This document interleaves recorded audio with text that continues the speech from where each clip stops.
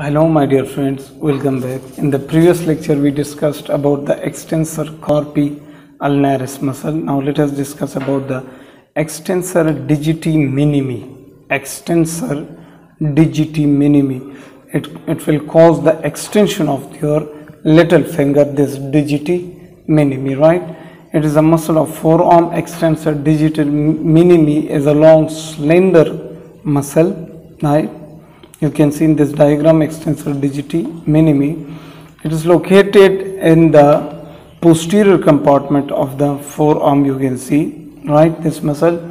And where does it arise? It gets its origin from the lateral epicondyle of the humerus. This is the lateral epicondyle of the humerus, so it gets its origin here, and it inserts in the extensor expansion of the digit number 5.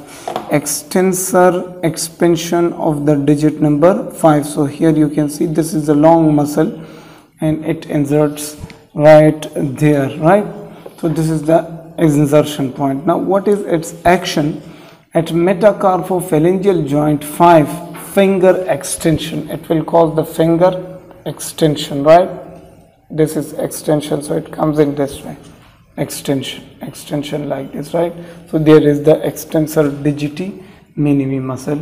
It is supplied by oxygenated blood, comes from the radial recurrent artery and anterior interosseous artery and posterior interosseous arteries. All these help in blood supply.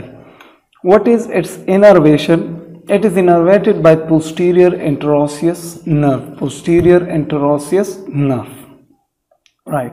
So this was about the digiti minimi. Once again, it's a muscle of posterior compartment of your forearm. It will cause the extension of your small digit or digiti minimi. It is inserted in the lateral epicondyle or it arises from the lateral epicondyle of the humerus, and then it inserts in the digit number 5. It is the extensor expansion of the digit number 5. It is supplied by radial recurrent artery, interosseous artery, posterior interosseous artery, and it is innervated by posterior interosseous nerve. So this was about the extensor digiti minimi. I hope you like these lectures, friends. I have told you that we will try to record all the muscles of the human body, the skeletal muscles of the human body, and about each muscle I will record all these 6 or 7 points which are very important and their location along with their diagrams, and we will prepare the PDF of these notes. If anyone wants, you can text us, we will provide you the PDF of these notes. So see you guys in our next lecture. There we will discuss about extensor carpi radialis longus.